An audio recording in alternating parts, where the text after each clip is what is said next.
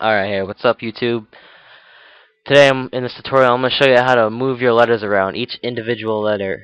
Just move it in different angles. Shit like this.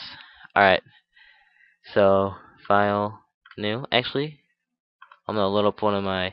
Well, actually before we get to this, basically, yeah, it's going to look like that, moving all your letters. Alright, let me pull in my template. Alright, yeah, as you can see, it's all moved around. Alright, let's get to it. Enough of this shit me showing you. Alright, MoGraph, MoText. Move your text over, center it.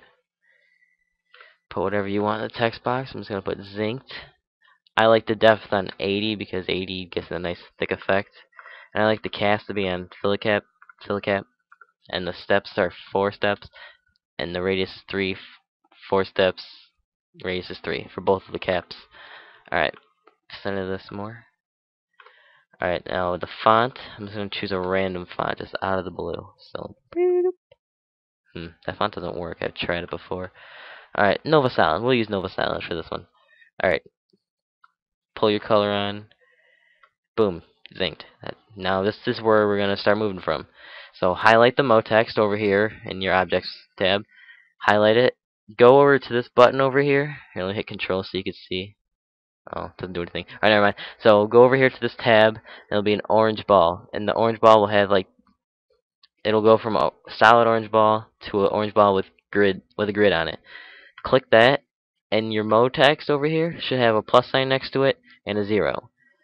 Click the plus again, click the plus again, and boom, you got individual letters here. So yeah, breaks into individual letters. Boom, boom, boom, boom, boom, boom, boom, move it all around. Alright, now let's get to the point of this video. So go up to this tab up here, top left corner. The 2 arrows will be forming a circle, this button right here. Click it, and a ball forms right next to your letter.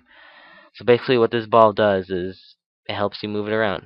So this red strip going around the ball, it'll move it up and down like this. And this blue one will move it from side to side like this. And the green one will just rotate it like this. Alright, now to get it like the text I've shown you before, don't click and drag on any of the strips. Go to a blank space that's in the ball. So click it, hold it, and just move your mouse around. It'll move the letter. So as you can see, we're moving all these letters around, and that's basically how you move all the letters around. Alright, thanks for watching. This is a tutorial on how to move your individual letters around. That's about it. Peace out.